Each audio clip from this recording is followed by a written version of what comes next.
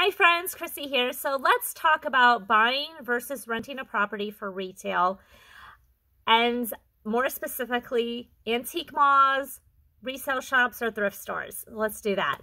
So currently I am in an 11,000 square foot property as an antique mall.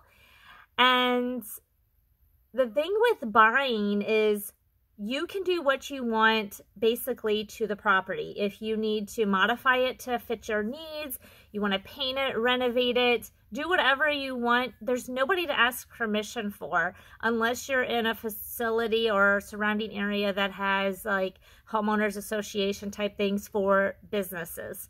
But most of the time that's not the case. We can do pretty much what we want. Like, for instance, during the pandemic, when we were shut down for a couple months, we decided to paint the outside of the building, and we didn't have to get permission from anybody to do that. So little stuff like that is definitely a pro whenever you own the building.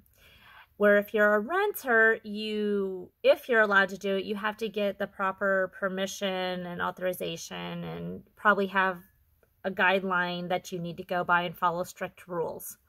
The other thing is, when you own it, all the wonderful things that can go wrong with it, like furnaces and heating and cooling systems completely going out, roof leaks, new floors need to be put in, the bathrooms quit working, water pipes busting.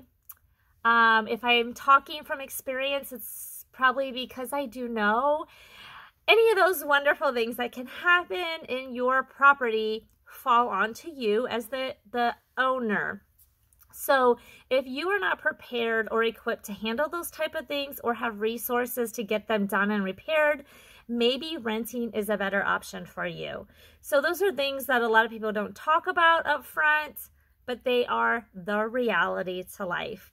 So it just depends. Another thing is, going through the pandemic in 2020 and now into 2021, a lot of other things were exposed to small business owners.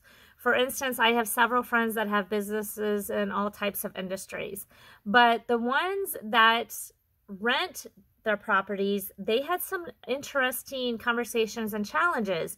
When the pandemic started, almost all of them were shut down. And the ones renting had two main scenarios that happened. I had some that their landlords were amazing and they worked with them and they said, we know that your business is shut down and you have no money coming in. So we're going to work with you and let's just, see how this goes, and we'll work accordingly with rent. And when you get back open, we can get caught up on the rest.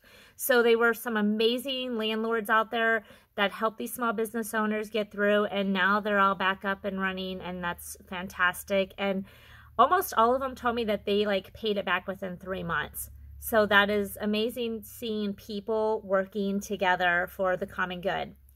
On the other hand, I have business owner friends that rented, and their landlords are like, no, your rent is due on the same date, and we don't care that you're shut down and have no income, period.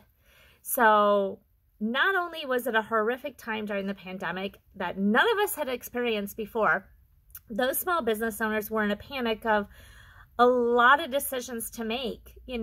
What's going to happen? How are we going to survive? How are we going to pay the bills? How are we going to pay our employees? Blah, blah, blah, all these things. And then they had the pressure of, I have to pay my rent just to be able to get in to access my business to begin with. So unfortunately, most of my friends that had those type of businesses and were put in that situation shut down.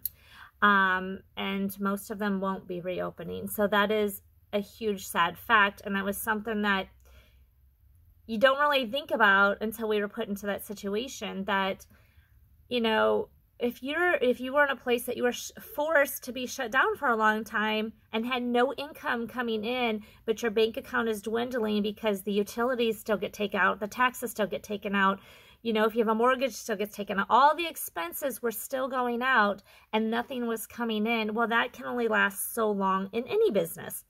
So it was nice to see the landlords that work together for the common good and helping, during that time. And the ones that didn't, well, now they have empty buildings that they're getting no rent from. And unfortunately, the businesses are out. So there are a lot of crazy, crazy things that have happened. So that is another thing to consider when you are thinking about buying versus renting to put your business in. So I hope those help you. Those are my top 3 things. And like I said, I've been in retail my entire life.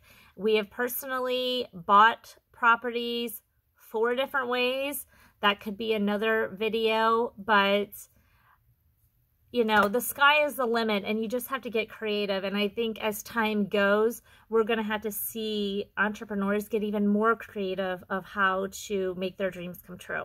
So till next time, I hope you are safe, happy, and healthy, and I hope you stay awesome.